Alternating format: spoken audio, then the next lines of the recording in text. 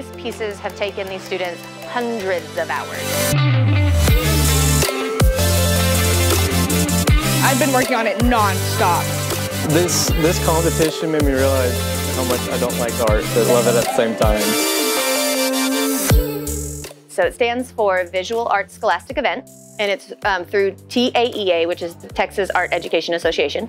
It is an art contest that is primarily focused on originality. So they have to take their own original photos. They can't go to Google Images and search up things. They have to document their process.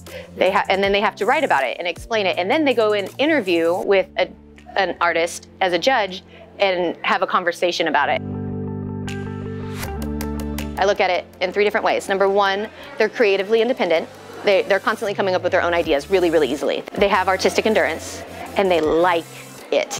Go in with a full heart and just do what your mind tells you to do. It's been really fun because you have to use a lot of your brain, not just what you normally use for core classes, just putting on autopilot. You can't do that with art. So it's been exhausting, but it's been really, really, really fun.